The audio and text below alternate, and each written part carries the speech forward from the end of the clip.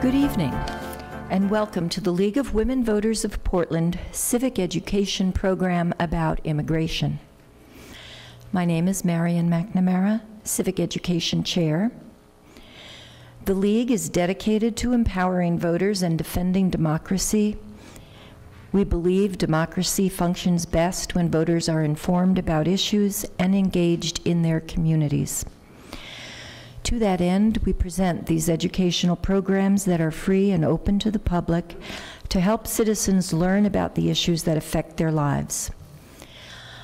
I would like to thank our moderator for the evening, Nim Shutu, and our panelists, Erin McKee of the Oregon Justice Resource Center, Shapan Sinlapase of the law firm of Miranda Sinlapase, Leland Baxter-Neal, the ACLU of Oregon, and Polo Catalani, Managing Attorney for Northwest Communities Council. At this time, I would like to thank the Multnomah County Bar Foundation and the Carol and Selma Sailing Foundation for their generous financial support. Thanks to Multnomah County for supplying this venue, and thanks to our media partner, Metro East Media, for recording these programs.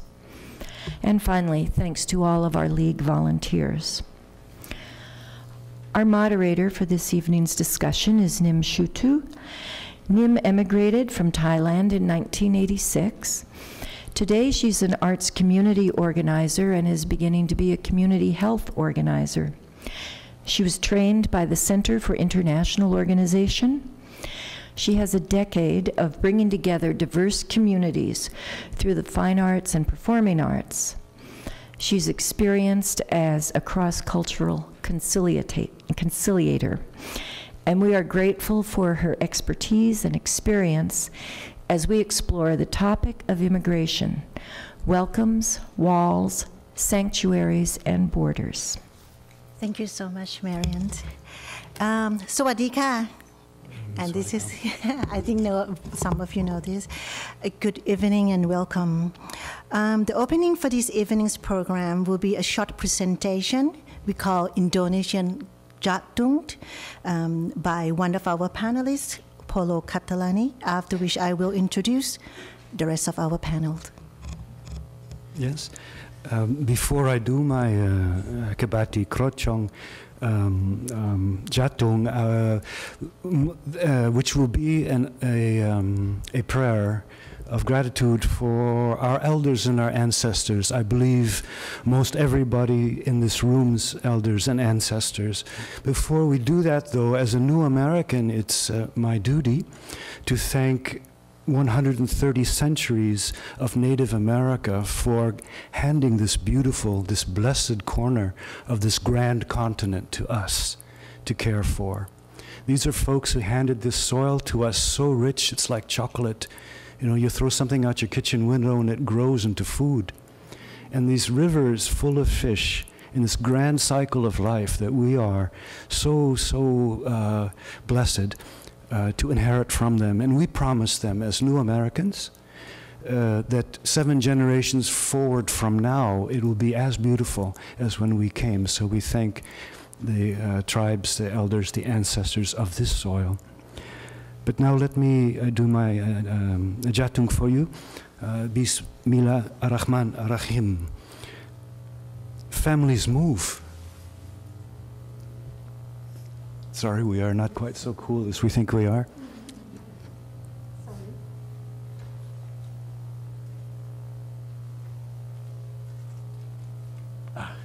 Families move. Families move. We've always moved since memory began.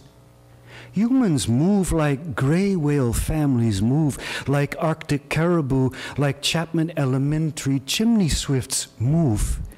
It's imprinted in cetacea ribs, big as a school bus, in birdie bones, light as a feather.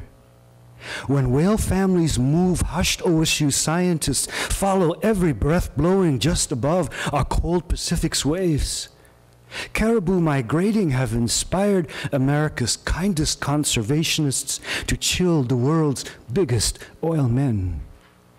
Every September, hundreds of families on cozy blankets cheer Chapman Elementary Swifts. Thousands and thousands spew out of that school's tall stack, chattering in a mix of English and Spanish, eager to get down to sunnier Mexico. Bigger bugs, too. All ambitious families move across our Earth's well-worn face. Take our president's pup, moving from Kisumu to Manoa for school. Take Barack's mom, moving him to Java for love. Take him moving to LA, then New York, then Chicago, then Washington, D.C., pretty baby girls in tow. Our elder aunties have a saying back home: good boys and real men make their moms and wives proud. Only our lazy and our stupid sons stay home in our poor kampong, in our village. This saying has moved with mi familia in an almost complete circumnavigation of our marvelous blue marble. We have always moved. And yet many Portlanders are fonder of fins and feathers moving than of other folk moving among us. Portland's planners are easily the West's very best. Tidy Max leaves hardly a trace of carbon in her swift wake. Our green roofs carefully return rain to ground, to river, to ocean. We revere River Columbia's cycles of sockeye and steelhead, the intricate weave of our interdependent lives. But not enough of you and me figure into our region's health, our grand circulatory system of human migration. We move as naturally and perennially as all life moves. It's in these bones, borders. Borders are not. Borders we declare by law, borders we pencil on recyclable paper. Salem's city limits used to determine where black men could not sleep at night. Multnomah County lines used to stop cold sheriff's boys' pursuit of bad guys. Oregon's border used to map where Filipinos could marry white ladies from where we could not, where Chinese could own laundries, where white men could own slaves. While these jurisdictional lines are national borders hardened, 4 generations of excluding and expelling families migrating north, of folks steaming east, have left America oddly homogeneous and mean. And some of our leaders build our futures as if us moving is different from what swifts and what salmon do. As if what drives familias to do what we have always done is somehow distinct from what rain and rivers and oceans have always done. In irresistible cycles, naturally. South to north, east to west, back again, perennially, beautifully. Alhamdulillah. Thank you so much for such a touching talking stories. Sorry, I got a little out of sync. So I would like to introduce you, Polo. He's an attorney, an author, and a newcomer community elder. His undergrad and graduate research focus on human migrations in East Africa, the Middle East, and Southeast Asia. He is a Howard University R.H. Smith Community Law Fellow and an Oregon Literary Arts Stanford Fellow. Polo is managing attorney of Northwest Community Councils, whose work has been featured on PBS, Imaging America, and on religion and ethics, as well as in other national and regional media. He is the author of Culture, Immigrant Stories from Portland Cafe Counters, and the upcoming books, 1,000 Promises. And other panelists today, I'm so honored to introduce our panel today. Erin McGee. She's a co-founder of the Oregon Justice Resource Center. Erin is an immigration attorney who believes we are all in this together. In her practice, he has represented individuals fleeing persecution, families seeking to reunite, and immigrants accused of crimes, among others. As a young intern at a feminist human rights NGO in India, She asked her mentor if she could stay and continue the work. She was politely told to go home and fix her own country. Erin is driven by the belief that the justice system should be accountable to all of us, and that we should be accountable to each other regardless of borders. And the next speaker is Leland Baxter Neal. He's an immigration law specialist at ACLU, Oregon, and a graduate of the Lewis and Clark Law School. He hit the ground running at ACLU and was instrumental in the successful fight for immigrants detainees at the Sheridan Federal Prison to get access to lawyers. Before joining the ACLU, Leland worked at Immigrants Defense Oregon, representing people in deportation proceedings and working with unaccompanied minors held in the secure detention facility. I'm shaking reading this because, all these problems, immigrants have to encounter. So, and the last person on the list, my sister, the person who, in the Asian community will call, when we have any problem. So, Shanpon Silapasite is a partner in the law firm Miranda's Silapasite. She represents clients on general immigration law matters and focuses her practice on assisting children who are survivors of domestic violence, serious crimes, and human trafficking. She works on the local, state, and national levels to build bridges between vulnerable community members and the criminal justice system. Shanpon was the recipient of the 2016 Women of Achievement Awards from the Oregon Commission for Women, who described her as a fearless advocate for the rights of immigrants and refugees, and I confirm that. Shanpon has confirmed knowledge of the challenges faced when coming to a new country, as her family resettled in the United States as refugees from Laos in 1980s. Tonight's discussions will touch on some of the complicated thoughts and emotions that has been in the national and local headlines this year. Our panelists will begin by introducing their work and experience with immigration, touching on the themes of this evening: welcomes, wall, sanctuaries, and borders. After all the speakers have finished their opening remarks, they will have a chance to comment or question each other. And I may have some additional questions, and of course, the written questions by audience members. We encourage audience members to write questions for the speakers on the index cards that are being distributed. League members will be collecting the cards throughout the presentation, and I will post the questions.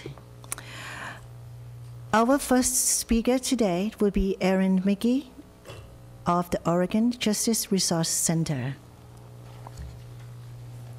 Thank you, Nim. And thank you to the League of Women Voters for putting this really fabulous panel together. I know and adore all my colleagues at the table, so I think we're going to have a great discussion. So the topic of immigration justice is really broad. I'm going to talk about what we do at our organization and how we strive to make immigration justice a reality.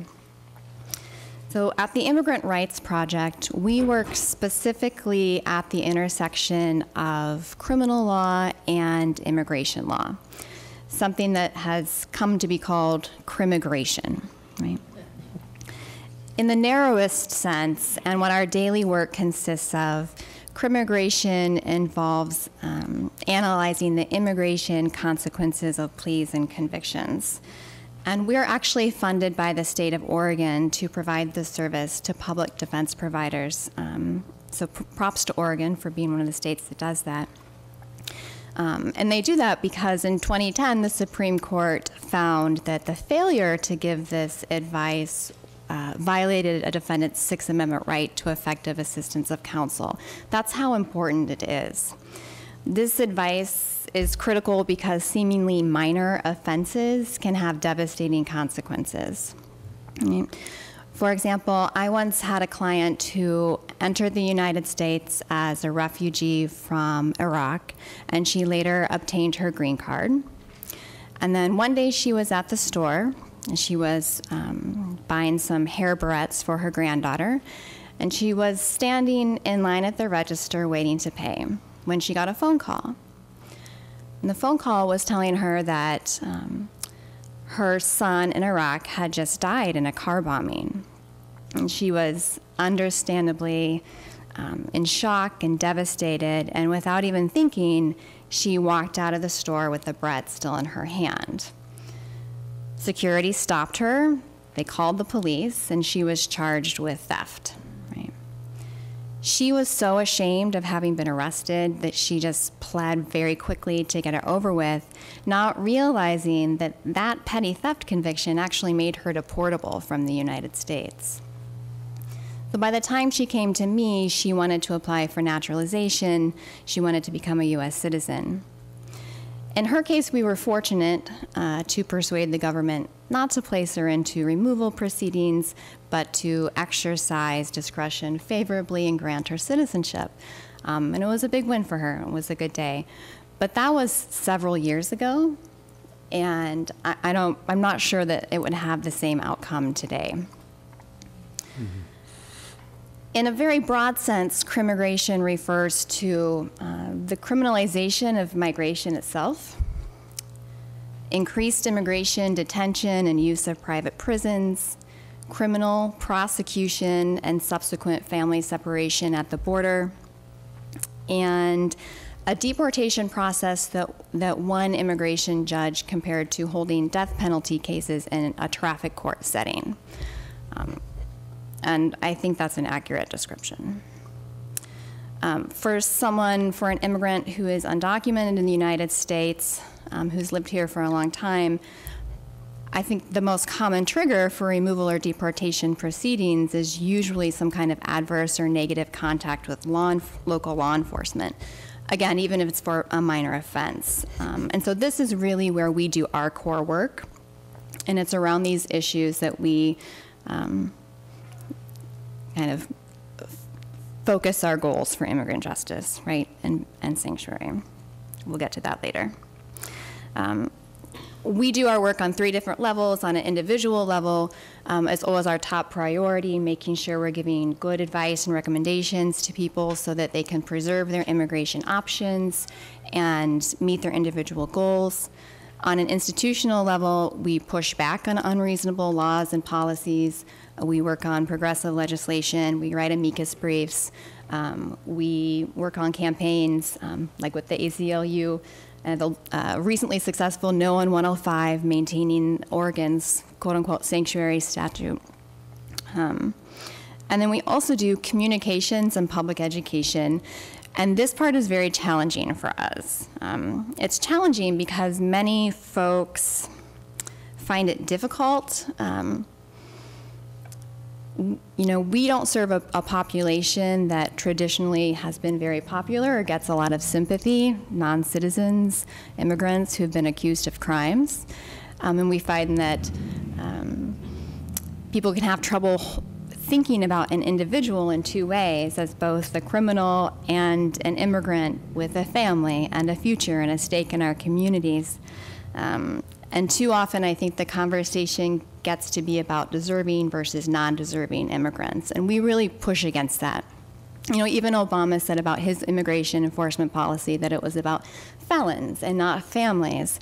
But of course, we all know that felons have families too, right? And if you judge a person by their rap sheet alone without context, you're always going to come to incomplete and flawed conclusions about folks. And I think if we care about immigration justice, right, we need to be willing to embrace those complexities.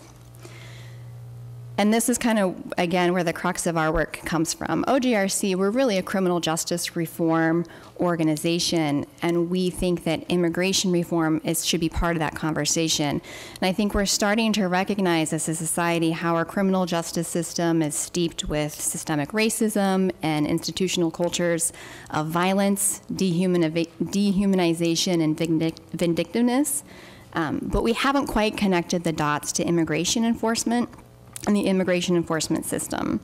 So all those inequities that happen in the criminal justice system, racist laws and practices, mass incarceration, overly punitive laws, abhorrent detention conditions, prison conditions, those are all just replicated and compounded in the immigration enforcement system.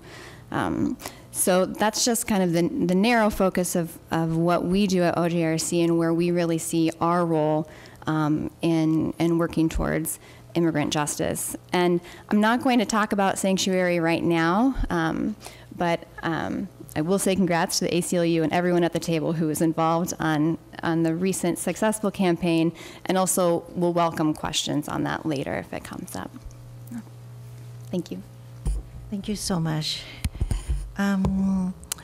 So I'm so overwhelmed by this as an immigrant living here for 30 years. So thank you so much, Erin, again. And for now, we're going to hear the overview of our topic from Leland Baxter-Niels of the ACLU of Oregon. Good evening. My name is Leland, and I'm originally from Eugene, Oregon. So I grew up in Oregon. I was originally went to University of Oregon, where I studied journalism, and I spent much of my 20s living in Costa Rica and Central America, working as a newspaper reporter there. I spent a bit of time in Nicaragua, which has not traditionally been a source of asylees, but given the recent conditions in Nicaragua, we're seeing a lot of folks from there. But also spent time in Guatemala and the northern area of Central America, which is one of the main sources for much of the asylum seekers who are fleeing violence or persecution there. I moved back to Portland, moved back to Oregon, and moved to Portland in 2010, still as a journalist, and I went to work for, I applied to a job I found on Craigslist using Spanish as my keywords, and it was with an attorney named Stephen Manning, who I had no idea at the time, but is one of the most, I think, respected immigration attorneys in the country, and who's, I recently had the opportunity to be his lawyer in the Sheridan lawsuit, which I'll explain later. When I first moved to Portland, I got involved in working as a legal assistant for Stephen. I got connected with a community organization. It was a coalition of community organizations working to end police-ICE collaboration. The effort at that point was to get the sheriff of Multnomah County, Dan Staton, to stop complying with ICE detainers. So ICE detainers were immigration's way of saying, there's someone in your custody, dear sheriff, who we believe might be deportable. Even if they post bail, please don't release them. We want to come and get them and take them away. It's sort of at that point like one of the hot areas in what Erin's talking about, this criminalization of immigration, like this deepening connection between immigration and the criminal justice system.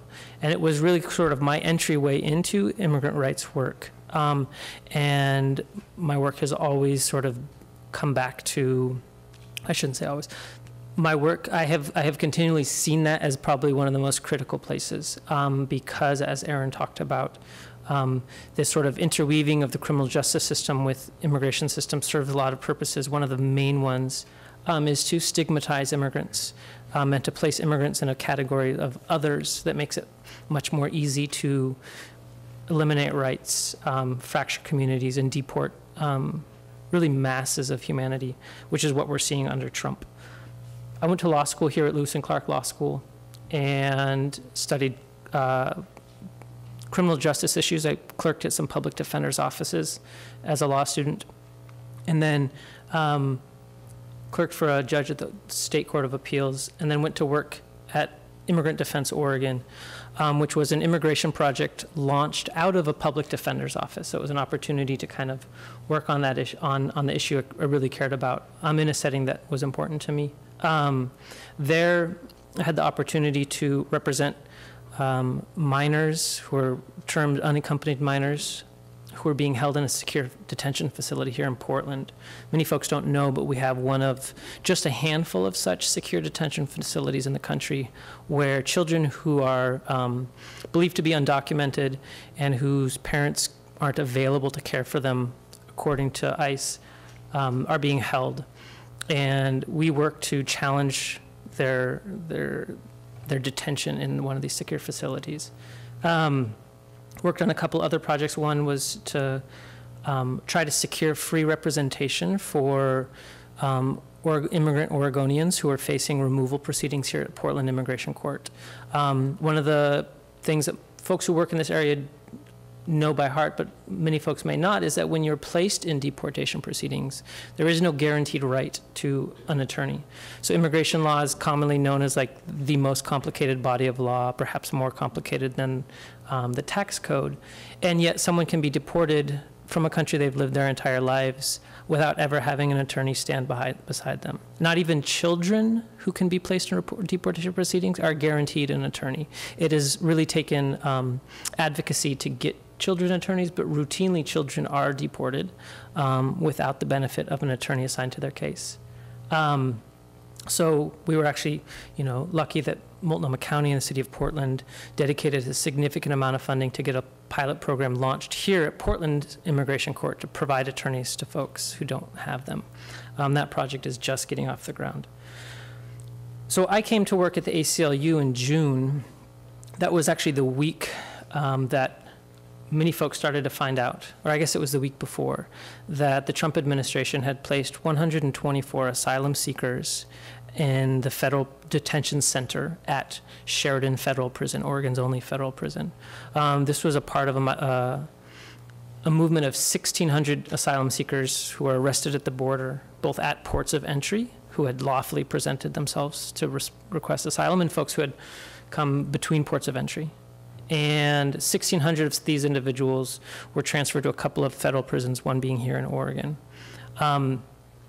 That Sheridan case really highlights a lot of what is concerning about the current administration, and I think in the time that I have, I don't have time to get to a lot of it, to be honest, but a couple of the themes, right? I think one is the use of criminality to sort of strip folks of their humanity. You also see, really what we're seeing under Trump is an all-out assault. And I want to back up for a moment and add an additional frame to the crimmigration frame that Aaron provided, and that's one of racism.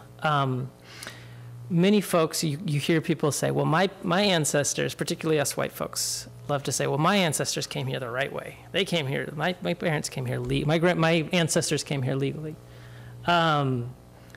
So before the 20th century, there really was no legal restrictions on immigration to the United States by white Europeans. There were no laws, right, for white Europeans. We just came and we colonized and we took land and we moved into land that had been taken. And so our immigration stories are very, very different. The very first laws of immigration, if you look in the Constitution, it says nothing about immigration. The Constitution talks only briefly about naturalization, and that's the part that Trump doesn't like, right? The part about birthright citizenship. But it really says nothing about immigration. And so folks largely immigrated unimpeded if they were from white countries. And the very first immigration laws that regulated immigration targeted racial groups based on stereotypes. So the Chinese Exclusion Acts of the late 1800s were the very first kind of laws to regulate immigration, and they were all about keeping out Chinese folks who were coming to work on the railroads. From there, more and more of these racially targeted laws passed. And you had the first set of immigration laws in the early 1900s That's the first comprehensive set of immigration laws, which was set up a quota system that provided large quotas to Western European nations. So lots and lots of folks could immigrate from those countries, and very small to non-existent quotas for the rest of the world, right? An immigration system explicitly at this point designed to create and maintain a white majority. Over time, that became less popular, particularly with the civil rights movement of the 1960s. And you had the Immigration and Nationality Act of 1964, which ostensibly is transitioned from a quota system to a family-based system.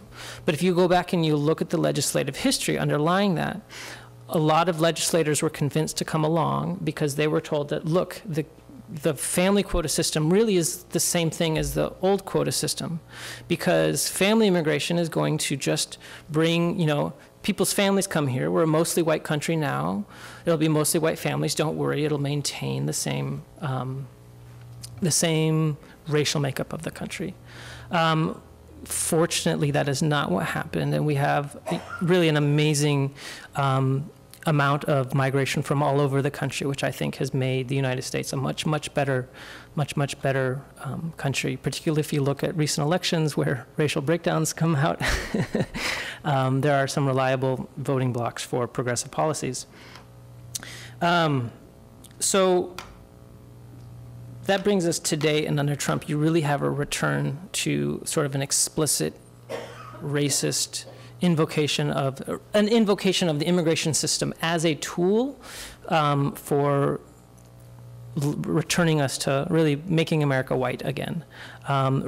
Trump and Trump's administration draws on, to use like the language in a lot of media, racially tinged language, right? Racist language and stereotypes, calling unaccompanied minors animals, referring to asylum seekers really as the casting asylum seekers as this horde of individuals coming to our border to defraud our laws and to take advantage of our system.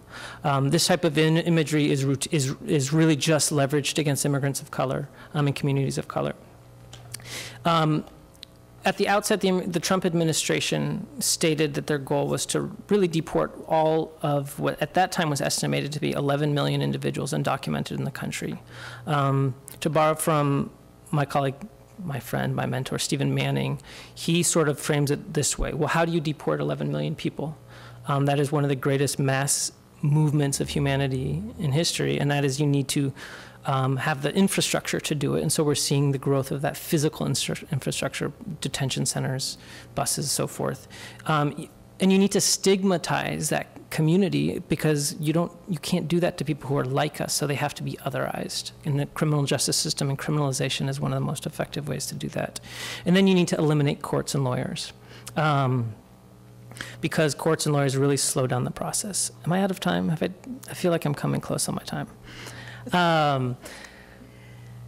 The Sheridan case really exemplifies a lot of that, right? So you have asylum seekers who are arrested at the border in the midst of what we now has been deemed the zero tolerance policies of Justice Sessions, where folks who came across the border were being charged with federal criminal offenses.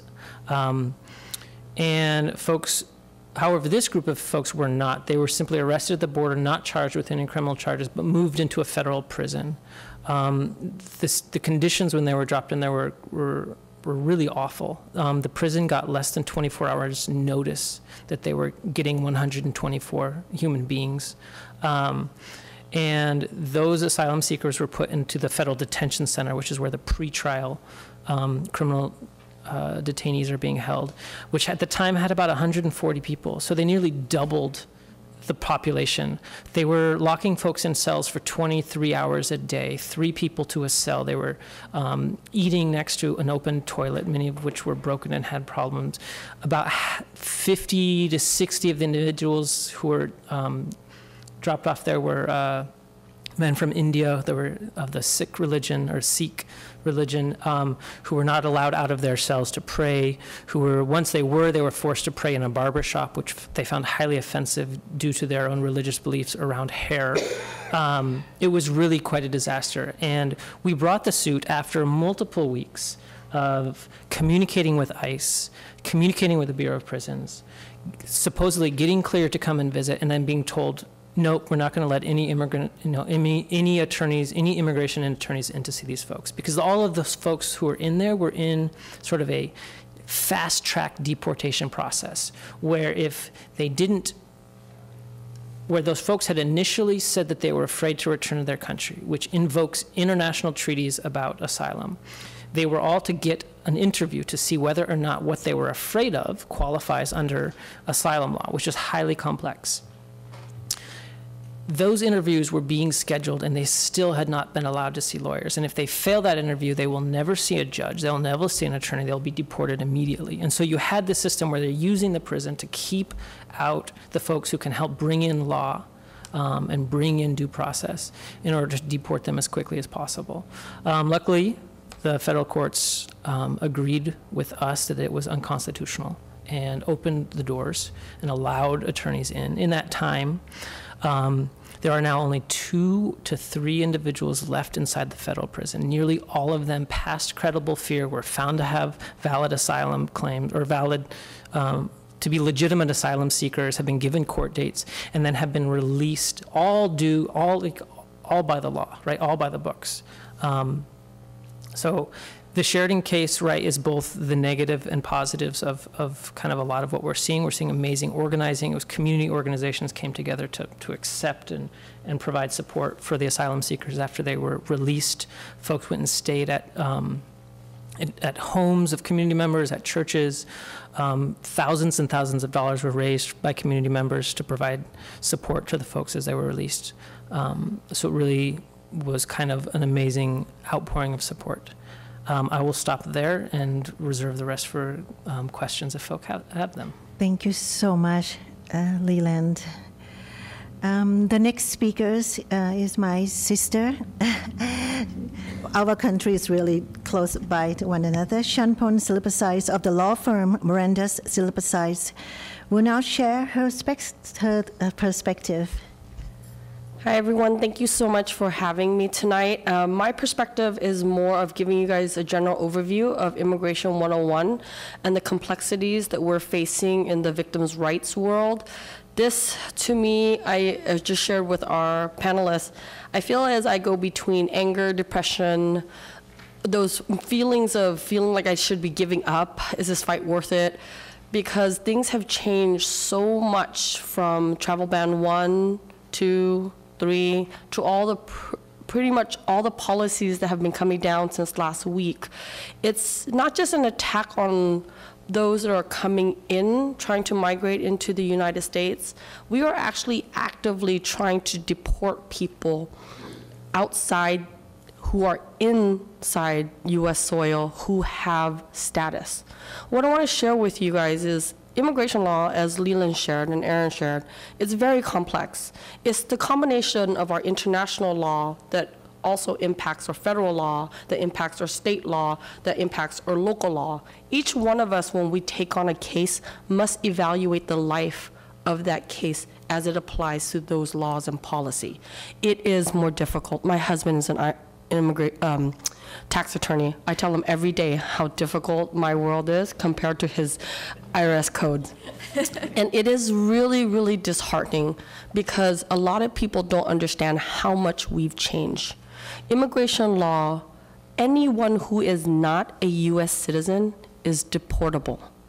And under this administration, what he created was what's called the Denaturalization Task Force that is outside Los Angeles that evaluates cases for removal and deportation, actively trying to denaturalize U.S. citizens. And those bases are what they refer to as material fraud and misrepresentation. That is very alarming because the first group that they tackled is our Burmese families. 1,800 Burmese have been given notices around the United States, recalled in for interviews to be evaluated to determine whether or not they have committed material misrepresentation or fraud. Let me tell you, as a refugee who came in 1980, I don't know my real name, don't know where I was really born, and whether or not the birth date this government gave to me is really my birth date. May 5th, I share with my grandmother, my uncles, my cousins, my brothers. These are all dates that you see historically with all our Somali families, our refugee families. It's very systemic, right? The information that's given to us in a time of war, you don't keep, right? You're trying to protect your families. Not everybody that comes to the United States wants to stay. Let's get over that fact, right? A lot of people live in the realm of myths, what they think happens in the immigration world. If you're a green card holder, you're deportable. If you're a US citizen, you can be denaturalized, right? Then you have all of these other letters of the alphabets. My world, I deal with the U's for victims of violent crime, SIJS for children who've been abused, abandoned, neglected, the T visa for women, children, men who have been enslaved, captured, forced into commercial sex trafficking. My world is not a pretty world. And then I have all the other alphabets that I must analyze, because as Aaron knows, they do what commits survival theft because their perpetrator is forcing them to prostitute or sell drugs. That is survival because their pimp is forcing them to do that, or their trafficker. But they're treated as criminals, right, through a judicial system. Our systems don't always talk. And as much as we want to collaborate to make things work, my world, my advocacy for the last 20 years has been working with our federal law enforcement, or state law enforcement, or state systems, or federal systems to look at how those chain of commands and those laws and policy actually intersect to protect every individual going through that process. Because as Aaron mentioned, just because someone has a rap sheet, you must go beyond that rap sheet, because that person standing before you may have been forced into slavery for the last 38 years, or a boy who was picked up in Honduras and forced to sell drugs on the street by his trafficker or his pimp. We have to evaluate our systems as how it is truly impactful in our communities. In Oregon, 10% of our families are immigrants, 10%. And I want to tell you that most of our families come from what's called mixed status families. So you may have a mom that's a US citizen, a father that's a green card holder, a child that's undocumented. We don't say the word illegal. That no one is ever illegal. Human migration is not about being illegal, it's about being undocumented. And then you have all these other folks who are in what we call pending status, like the Nicaraguans or Cubans. Because of what's happened in their home country, they have to seek protection. So they're given what's called temporary protective status inside the United States. And then we have our DACA. And I want to share with you that DACA is in a state of review. That can be taken away any time. We have a lot of DACA, 12,000 just in our metro area. We must evaluate how that will impact all of our kids. They're not kids anymore. They're some of your firefighters, they're your police officers, they're your teachers, your nurses, your lawyers. These are very important facts that we must look at, and I look forward to answering all your questions. Thank you. Thank you so much, Sean Burns. And so, Paulo, we would like to hear your perspective now, if you can share your... I don't have a perspective, you know. It's because I'm old. But I would just like to weave together what you've heard from this next generation of super-duper activists, folks in our communities caring for us, and I'm so grateful to all of you, not the least of which my daughter Chanpon, because she and her mom cook really, really well. And I wind up falling asleep on their couch and having breakfast. Except to say, you know, I'm one of those people. We came here when we were teenagers, and South Salem High School failed me, and I failed South Salem High School, but I'm an international athlete in jiu-jitsu and judo, so I became an international athlete in wrestling, in international wrestling, freestyle, and I was given a passport by my coach. Every time I have renewed that passport is that federal fraud that she's talking about. So all those folks who are watching this on their TVs tonight, you know, take your best shot, because people like me are like cockroaches. I mean, there's not a thing you can do. We just keep coming back. I come from a family of men who were slave labor for the Imperial Japanese Army. And we're just happy to be alive every day. And we love our children, we love our grandchildren, and we're those shamelessly ambitious Americans that another kind of American seems to be afraid of. You know, maybe it's our ridiculous optimism, I'm not sure. But we laugh too much, we eat too much, we play too much, we love music, you know, we love babies and grandmas. So I'm not quite clear on what the problem is, but I guess I am the problem, because I've been committing fraud every 10 years when I've renewed my passport, knowing that I don't properly have that first passport in the first place. I probably was not entitled to it. And this is the nature of this documentation thing. I don't know if folks are applying for Social Security. I am, and I'm 64. I need to be a lawyer to understand this, to apply for Social Security. This is an entitlement program I've been paying into since I've been working, since I've been 16. But all this is complicated. Medicare. Does anyone understand this stuff? Or the state PERS system? Oh my goodness. So, you know, I don't quite know how to humanize the complexity of these legal and structural issues, these systemic institutional problems that seem to put barriers in front of folks who just love this country. When I grew up, and still today, our elders cry when they talk about Yanks. Those were skinny country boys named Stinky and Red and Dakota and Brooklyn and Detroit. And they freed our country from our enemy, Imperial Japan. And then they rebuilt our schoolhouse to stay forever. We have a schoolhouse that keeps blowing over because we have typhoons and earthquakes and volcanoes where we come from. And this concrete building is still there. With the leftovers, those skinny country boys built a playground for us. They treated our women with respect. They gave us chocolate bars. We love Yanks. So I don't know where this idea came from that we are somehow threatening to this way of life. Oh, no, no, we come here to shop. If you ever go to Washington Square in the weekends or her Clackamas Town Center, oh my gosh, there's not an English speaker in the mall. Because they've worked so hard all week and now they're spending. We are more America, I think, than people give us credit for. And we have lots of credit. I think that's all I intended to say, but I just want to show my gratitude to those folks in this audience, League of Women Voters. This democracy stuff rocks, you know, we love it. All over our pretty little planet, we love this idea that this country belongs to you, and those leaders are accountable to you. Well, anyway, a couple of years ago, so we can regain this, and this in the country I come from will never ever happen. Congratulations to you, and thank you for giving us a new home.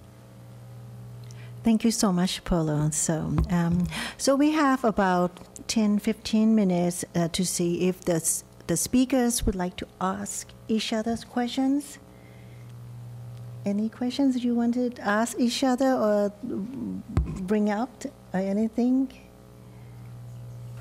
Right.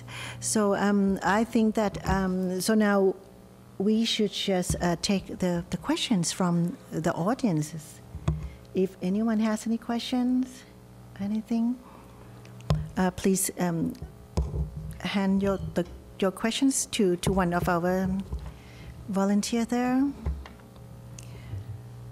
While we're getting questions, I do want to point out that in Oregon, our statistical numbers, 37% of our immigrant families come from Mexico, about 16% come from Asia, but the surprising third is Canada with 3.9%. So we have a large Canadian population here. So when we talk about immigration, I know that this administration wants to talk about it as a brown versus white issue.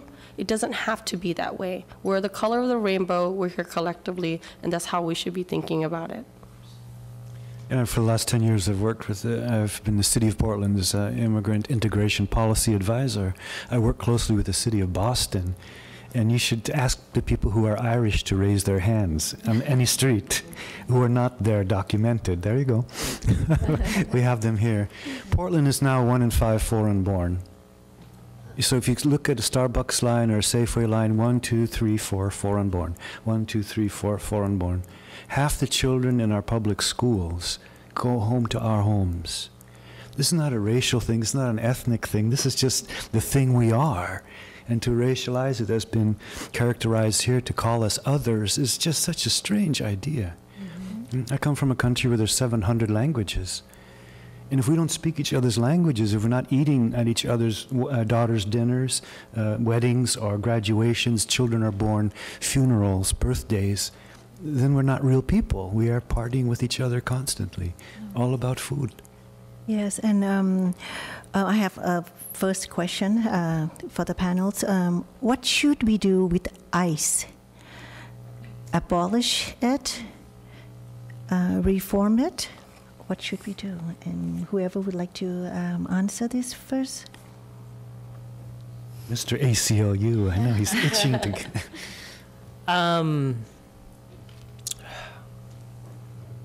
I'm going to speak from a more personal perspective rather than on behalf of the ACLU.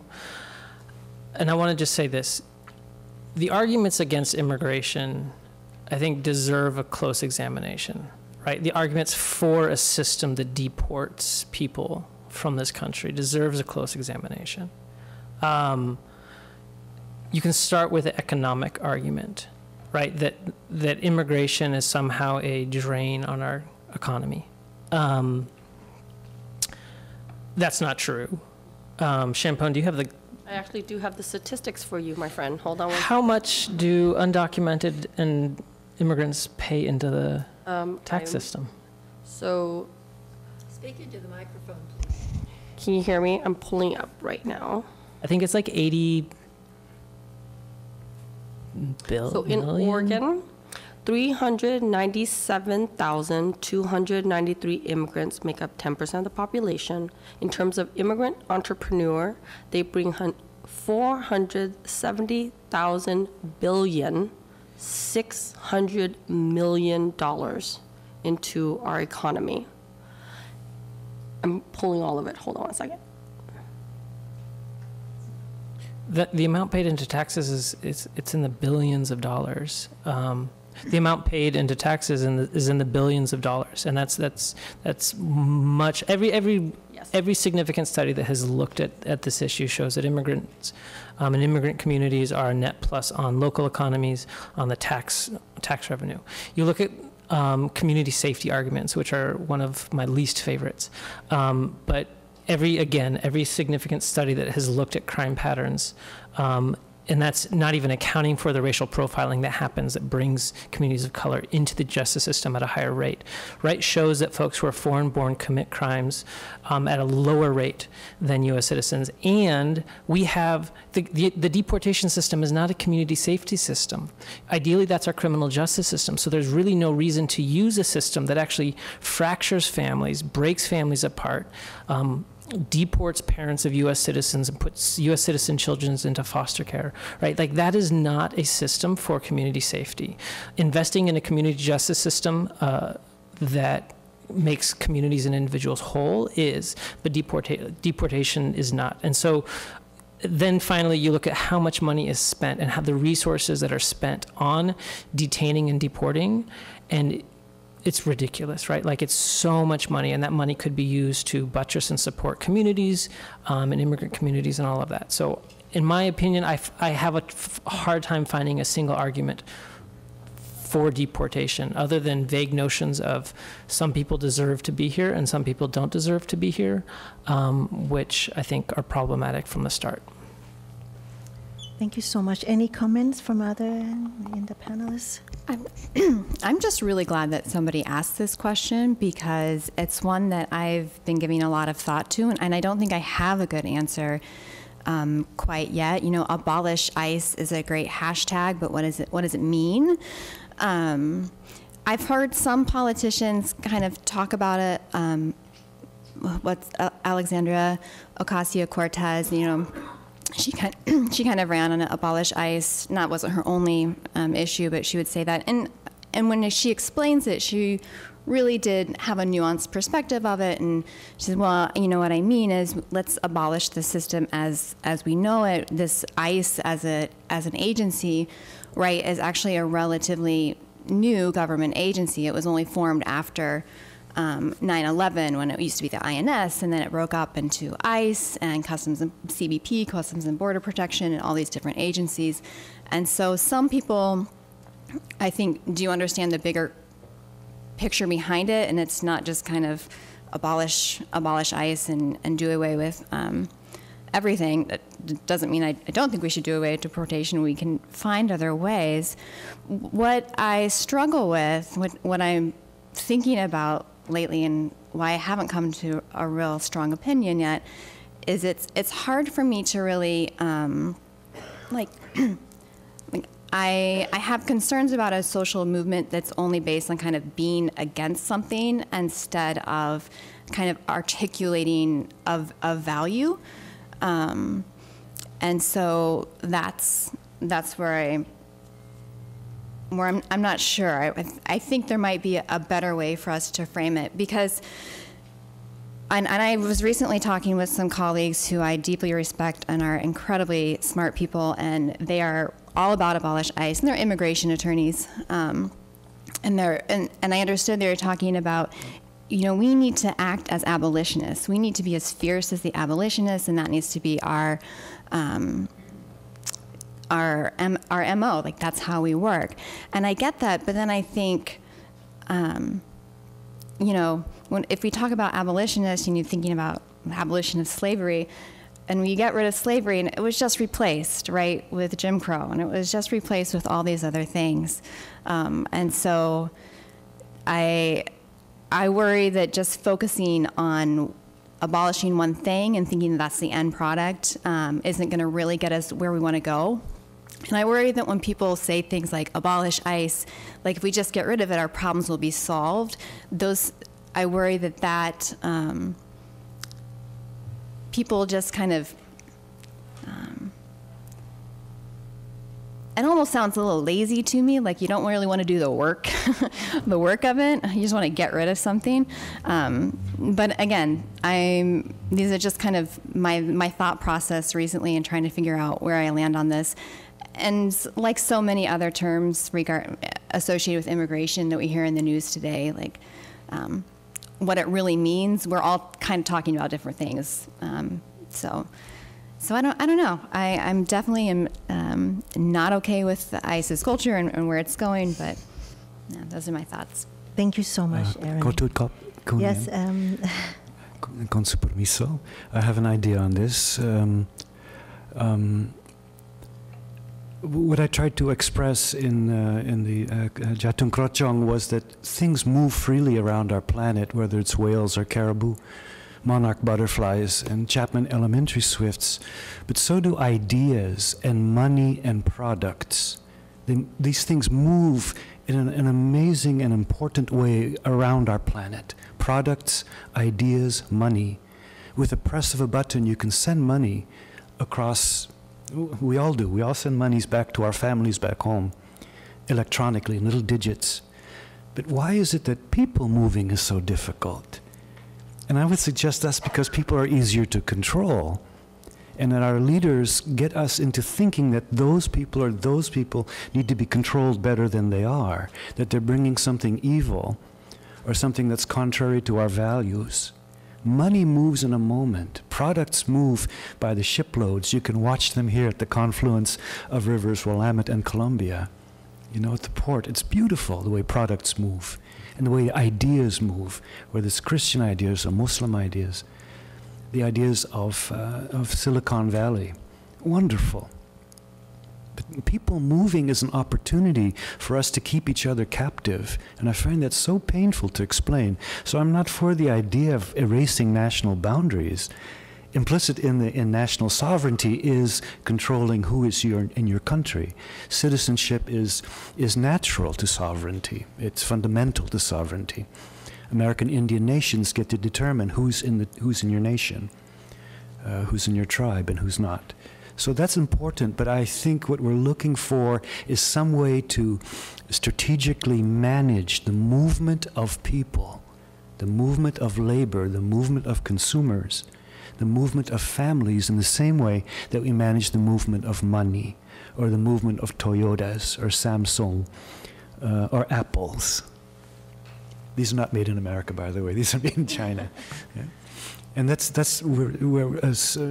think we're just as capable of managing that in a creative and kind way, moving people and making sure the labor forces are here, so that our people coming up from the south to work so hard without protection of law is taken care of.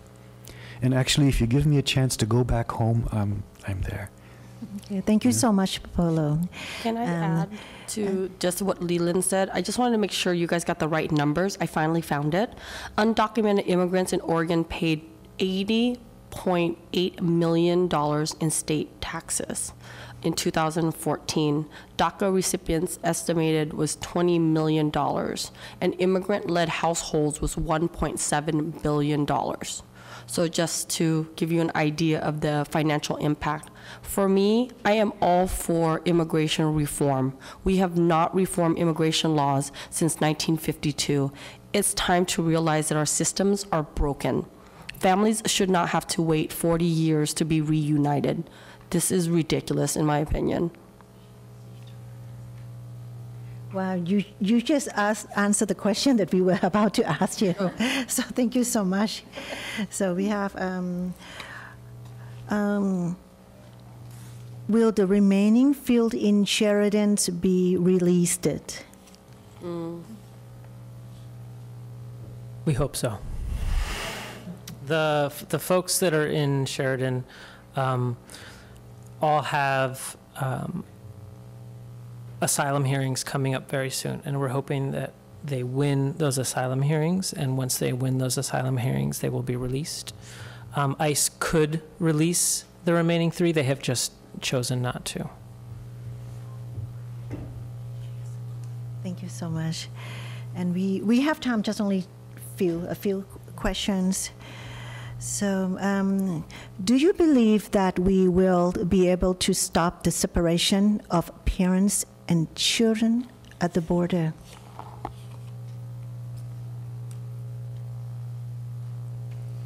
Who would like to answer this question?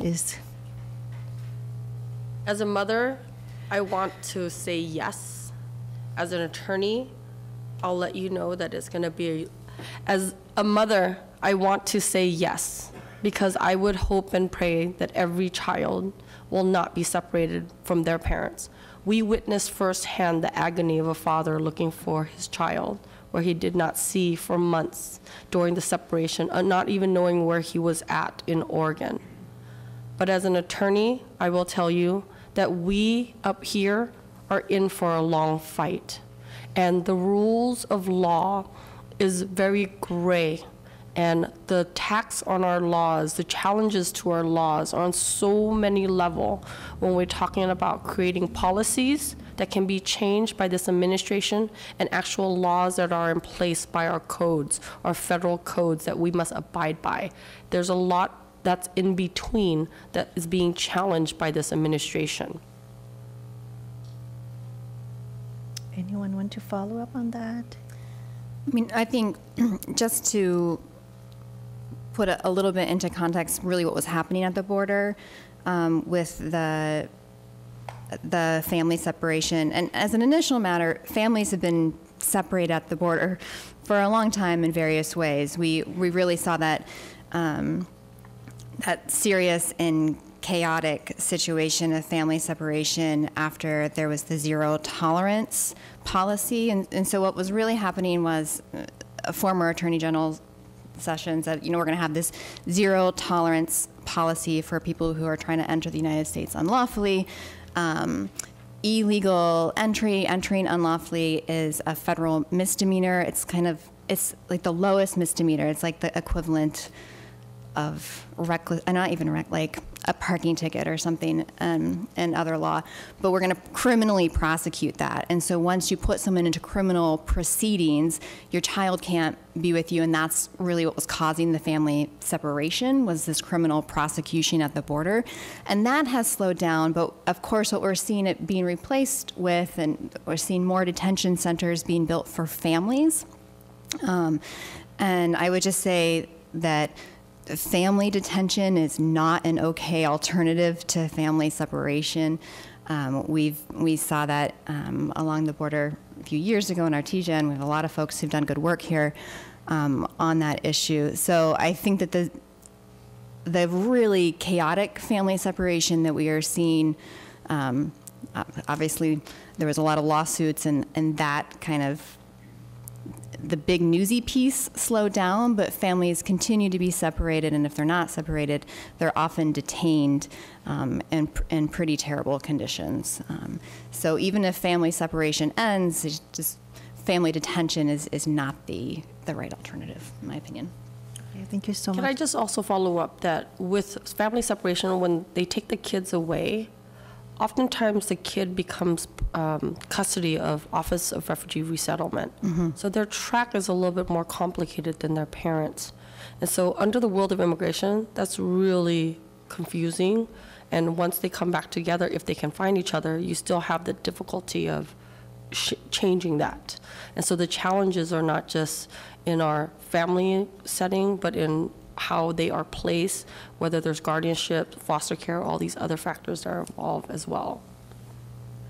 And just to two last points. One is that the ACLU National filed a lawsuit called Ms. L, which challenged the practice of separating families really as a deterrent. So while it arises from these criminal charges in the criminal process, we do know from just policy discussions and statements that the Trump administration and the white nationalist hardliners that have been brought in have been looking at forced family separation at the border as one of these potential deterrents, right? We'll make conditions so awful that folks won't come here.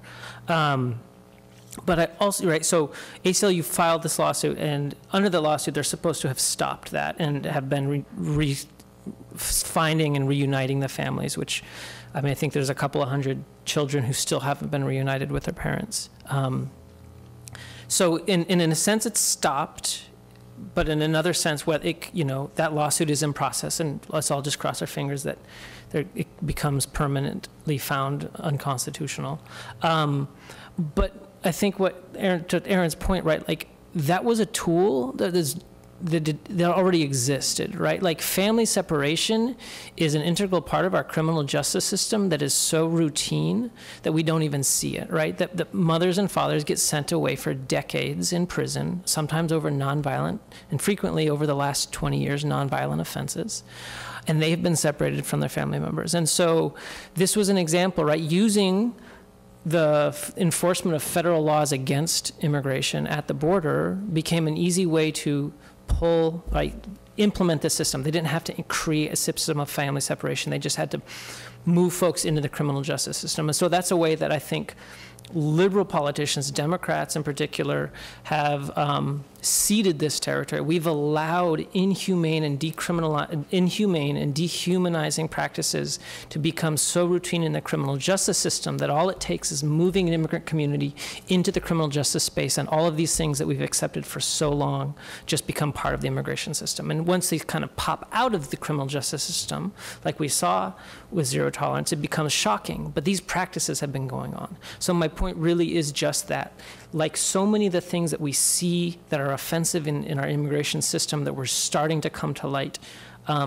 really have been going on against other communities as well for quite a long while. And we have, I think, is our last questions that, so how do we engage the next generation of activists? Tell us what we could do.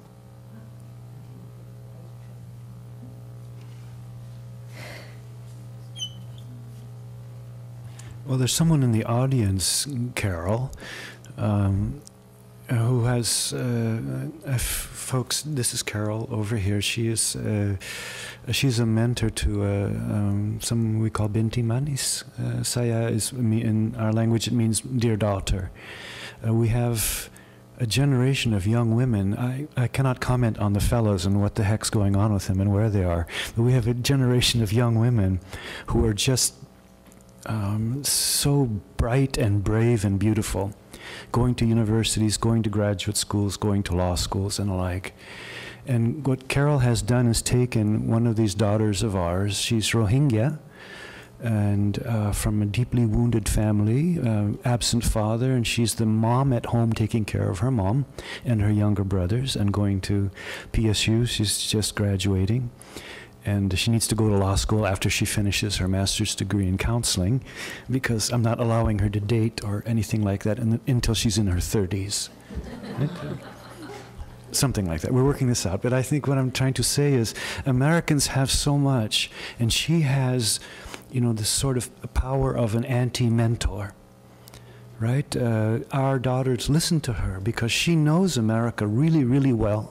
We want to adjust and adapt to America really, really well, but we really need to reach outside of our families, outside of our especially enclave ethnic streams, to learn these things. And so she has given her love, her time, her money. I think you worked out with her today. Did you go running or do yoga? Yeah. Tough love. Let's see.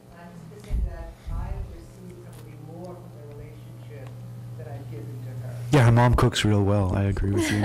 But, we're all about eating. But I just want to say that sometimes Americans don't know how much they have, how wealthy you are, and how much you know that we simply don't. You know, I'm the first boy to finish. Well, I didn't finish high school, but I did graduate from university. So, you know, in our family, we have no idea of what that means to show up at PSU. And Carol has been kind enough to take care of our daughter, get her into the right classes, make her work out so she doesn't beat up her baby brothers, making her healthy and happy. And I think in there, in us being familia to each other, we call her auntie, that's the cure. Well, thank you so much for all those excellent questions that we have here. So we would like now to ask our panelists to leave us with some closing thoughts. So we have about 3 minutes for each of you to have us bring something home with us from our discussion tonight. Thank you. And whoever would like to start first. I'll go. I want you guys, hopefully leaving here, to feel that you've got some knowledge. I want you to hopefully focus, don't go big, focus small. The conversation about immigration is a very personal conversation. Have those conversations at home.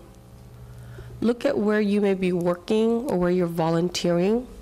If the place where you're working or volunteering at has policies that impact our communities, but it doesn't take the impact of our legal permanent residents, our U.S. citizens, our undocumented, on those in between as equals, reevaluate how those policies actually impact our communities. That would be my one request for all of you. And if I could ask folks to be like Carol, and the other Carol Matsio, she also who she's Ohana Kamaina from Hawaii. And when I came to Portland, she started introducing me to Islander people here. And it's this family thing that makes us how we are and who we are. You know, we know how to work hard. We'll make enough money. Don't worry about that. You know, we'll have mortgages whether we have documents to be in America or not pretty soon. Because we have to have a home to raise your children or your wife won't love you anymore. I'm talking like a fellow, okay? So women, I'm sorry. But this is how us men are. We're rather practical. So it takes folks like this to take us into their worlds and introduce us to worlds we just simply don't know. If you are in faith associations or civic associations, allow us to introduce you to people. We have 100 mutual assistance associations in Portland. These are, you know, whether they're Lao or Indonesian or Thai or Mexican or Guatemalan. These are communally based organizations with elder aunties and big uncles sort of taking care of business for everybody. We all have these teenage boys who are just clueless, fellas, all three of you, and we have these young women who are just ready to rock and roll because they're set free all of a sudden, and we're encouraging them to be educated, get a driver's license. If you would like to mentor these kind of young people, you will be so proud of them, I promise you. I promise you. Leland. I think along the themes of what I was talking about, I think it's important to understand, right, we're living through an unprecedented attack on our immigrant communities, and it's really like we could do an hour-long panel discussing each and every one of the ways this government is going about systematically dismantling both the legal systems meant to preserve some modicum of due process, right? And I think there's a lot of things that we can do. I think the first thing is, right, like paying attention. And, Polo and Champone have really hit some important points and said a lot of really important stuff tonight. I don't have a lot to add, but I will just say, like, from my perspective, which arises really out of that intersection, is that understanding, right, that the way that we allow criminalization to dehumanize is a tool that impacts so many communities and is really potently impacting our immigrant community. And so I think we really need to be cautious, right? Like when the Oregonian runs a story about some salacious crime, and that crime is committed by an immigrant, and the first 14 paragraphs of that article are discussing immigration, we have to ask ourselves, why is this crime being treated so differently than any other? Well, it's because of the race and because of the immigration status of the person. That kind of stuff is really, really dangerous. But again, it arises out of a space where criminalization is allowed to strip people of their rights and their humanity. It's complex, right? Because crimes often cause harm, and harm, the way that we approach harm as a society is through punishment and incarceration, and there are better models. But just my suggestion would be that be aware of the way that dehumanization and criminalization show up as potent tools, because they are being used against immigrants, because immigrants often find themselves in one of the least stable places constitutionally and within our laws, that it's very easy to try very constitutionally risky attacks on those folks that we later see imported to other parts of our governance. So I think that would be what I would just ask. Yeah, right on. I totally agree with and respect all of my colleagues' sentiments at the table. I think I'll try to leave you maybe with some more tangible, practical things that you can take away from this evening, because it is really overwhelming, right? Immigration, I focus on crimmigration. It's just one little piece, and there's asylum, and there's all of these issues, and it's so overwhelming, and it's federal law. So I don't think I need to tell this crowd to go out and vote or to contact your representatives. I think y'all have that covered. But I would say that there are a lot of local policies that affect immigration and affect everything that we've spoken about tonight. For example, local law enforcement agencies and sheriff's departments, their relationships with ICE, their communications with ICE, the Department of Corrections and their communications with ICE, the DAs that you elect, what are their stances? Sheriffs, I think that's a big one. If you can vote for your sheriff and finding out where they stand on cooperating with ICE and sharing information. Leland mentioned that an ICE contract for juveniles being held here. There's ICE contract at Norcor. Those are all local things. To explain that, Norcor is a local state correctional facility that ICE rents beds from, a certain amount of beds, and so that's a contract that they're making money from. And I think that that's wrong. I don't think we should be profiting off the detention of human beings. And so that's a local policy, that's a local issue that you could advocate for and educate yourself on. And I hope that you continue to stay engaged in these issues. Like immigration, I know is the hot topic. I mean, I've never been more popular as an immigration lawyer than than in the age of Trump, when it's in the news every day. But all of us at this table have been fighting this fight for a long time, and we're going to keep fighting it even after it seems like things have settled down. So even if the crazy, salacious news stories aren't there anymore, it's going to take a lot of work to really, really affect the kind of change that we want to see.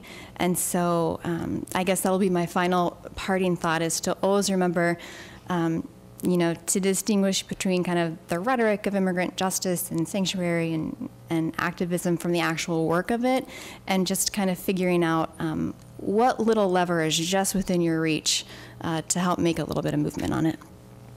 Thank you so much. Thank you, panels, for helping us complicate our understanding of immigration and to think about the opportunities and challenges that are ahead of us. Please look on the website of the League of Women Voters of Portland, lwvpdx.org, to find the Metro East YouTube recording of this program, which you can view online. Thank you to our donors, the Matnoma Bar Foundation, the Carol and Selma Selling Foundation, and Metro East Community Media for their support of this program. Thanks to Matnoma County for the use of this space, and to our audiences and volunteers. So this has been a production of Metro East Community Media and a presentation of the League of Women Voters and Portland Education Fund. So this concludes the record part of our panel discussion. Thank you so much. Thank you so much, panel.